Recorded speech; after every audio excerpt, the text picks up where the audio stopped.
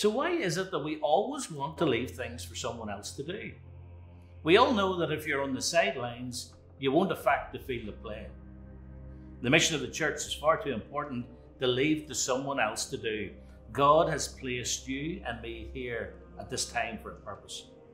We all need to be on God's team. We need to play our unique part. We need you on the team. Patrick Mahomes cannot win a game on his own, no matter how talented he is.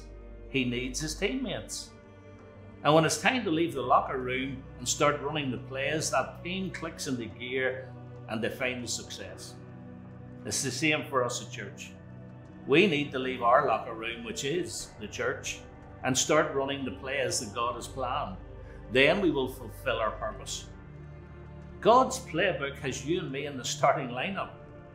He needs all of us to be committed to give Him 100%.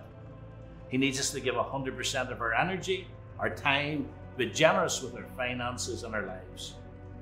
Help us build a future that will impact generations to come. Help us to make a difference.